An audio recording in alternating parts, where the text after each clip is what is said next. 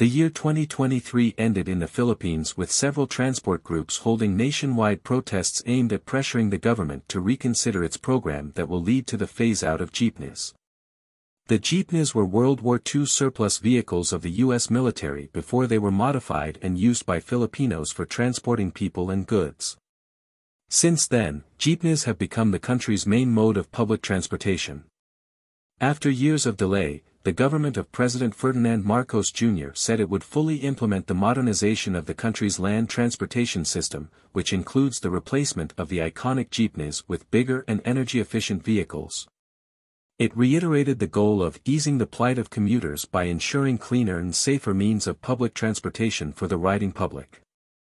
Jeepney operators responded by reminding the government that while they support the improvement of the transport system, their views should be considered too, especially in pursuing programs that will displace more than 500,000 people. A transport strike in March 2023 forced the government to move the deadline for the consolidation of jeepney franchises. Authorities clarified that roadworthy jeepneys will not be phased out as they encourage drivers and operators to form cooperatives and apply for franchise consolidation. But those who refused to support the government's consolidation program warned that the so-called modern or e-jeepneys are merely minibuses or large vans imported from other countries. They added that ordinary jeepney drivers cannot afford to buy the modern vehicles the government promotes without incurring a huge debt. Jeepney passengers have also expressed concern that the phase-out of traditional vehicles will lead to a transport crisis and higher fares. Activists accuse the government of designing a transport program for the benefit of big corporations and foreign investors to the detriment of 300,000 drivers and small entrepreneurs. They urged the government to prioritize local manufacturing by supporting homegrown producers of jeepneys. Even legislators are worried about the harmful impact of the program. The president's sister, Senator Amy Marcos, advised the government to revoke the deadly deadline.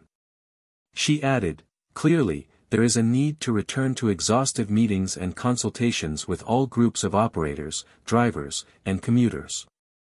Who doesn't want a new vehicle? But with the high cost of living, how many can afford one?"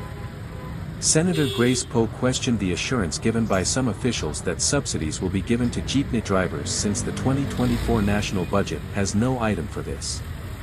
As an alternative, she filed a bill that proposes the rollout of a just and humane public utility vehicle modernization program.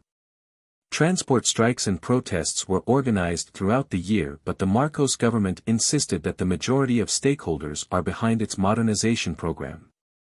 Before the end of the year, authorities finally admitted that only 30% of jeepneys had applied for consolidation. To prevent passengers from being stranded in the streets, officials said they will issue special permits for some jeepneys which will only be valid for 1 month. Aside from holding a large protest near the presidential palace, transport groups were also joined by consumers and activists in filing a petition in the Supreme Court challenging the constitutionality of the government's transportation program. They argued that the mandatory franchise consolidation provision of the program undermines property rights aside from unreasonably singling out jeepneys.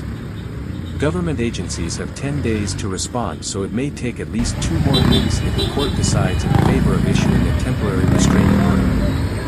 Meanwhile, the franchise of most jeepneys already expired on December 31st and drivers could face arrest if they continue to operate in 2024.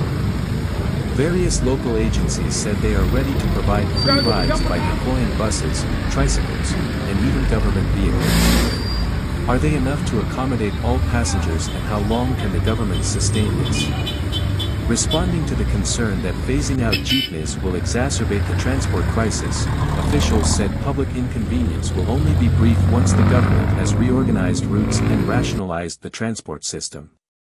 However, they didn't mention the duration of the transition period and the immense daily hardships that riders, passengers, and displaced jeepney drivers will experience. Indeed, the riding public is clamoring for a better transport system. But what the recent transport protests also revealed was the enduring popularity of jeepneys, which remain accessible and affordable to many.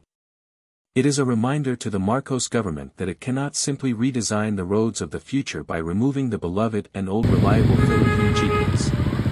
Jeepney drivers and operators in the Philippines have vowed transport strikes in 2024 even after the deadline to modernize the iconic passenger vehicles elapsed on the last day of 2023. This January 2024, we will continue our strikes to fight for the rights of Jeepney drivers and operators, Modi Florenda, national president of the Jeepney Drivers and Operators Group, told a local newspaper. The elongated, flatbed passenger jeepney is the most popular mode of public transport in the Philippines. These iconic vehicles have been plying the streets across the Southeast Asian country since World War II. Government data showed that around 160,000 transitional jeepneys are running across the country. Indeed, the diesel-fueled jeepney has become one of the most recognizable icons of Filipino pop culture. But critics say the decades-old vehicle has become a tarnished icon, symbolizing the country's technological backwardness and inability to adapt to changing times. A national plan to remove the jeepneys from the road, especially from Metro Manila's gridlocked streets, has been ongoing, stirring a fresh debate on the fate of the iconic jeepneys chugging along the roads since the 1950s.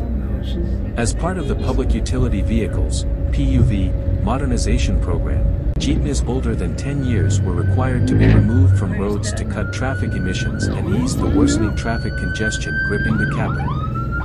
Jeepney drivers and operators were also required to join transport cooperatives before December 31, 2023. Otherwise, they will be no longer allowed to operate. According to the Department of Transportation, over 70% of PUV operators nationwide have committed to the modernization program. However, the rate is around 40% in Metro Manila. Opposition lawmaker Arlene Brozas, a member of the House of Representatives, warned that the mandatory franchise consolidation forces over 60,000 jeepney operators to give up their franchises and join new transport cooperatives. Drivers and operators are being pressured to join transport cooperatives or companies, disbanding their current jeepney associations and putting their livelihoods at risk, Brozas warned. Days before the deadline, the government issued new guidelines permitting unconsolidated PUVs to operate along specific routes until January 31st to prevent a transportation crisis. 2 days after the consolidation deadline, jeepneys are still plying the traffic-choked streets in Metro Manila on Tuesday. Some jeepney operators and drivers decided to continue to challenge the plan, saying it is meant to kill small transport operators in the country. Some transport groups took to the streets to dramatize their protest. Jeepney drivers and operators even asked the Supreme Court to intervene to stop the program's implementation. Florenda said the strikes will persist in 2024 until the government scraps the modernization program.